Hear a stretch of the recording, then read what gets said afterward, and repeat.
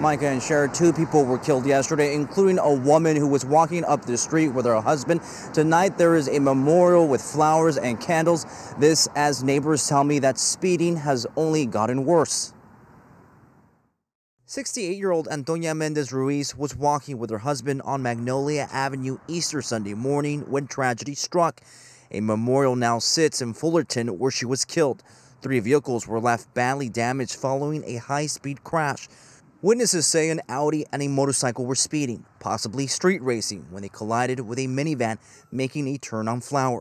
The motorcyclist was thrown from his bike and also died. The Audi veered off the road, hit Antonia and a cyclist before crashing into a power pole and into Moses Ortiz's front yard. Crashed on my tree and turned over and then against the wall, the house. And Moses' gas line was still leaking a day after the collision.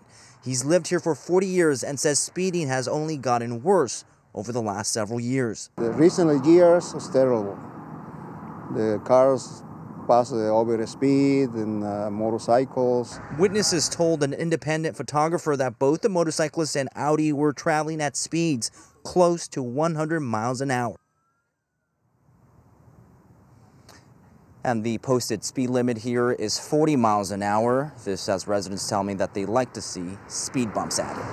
We're live in Fullerton. Carlos Saucedo, KTLA 5 News.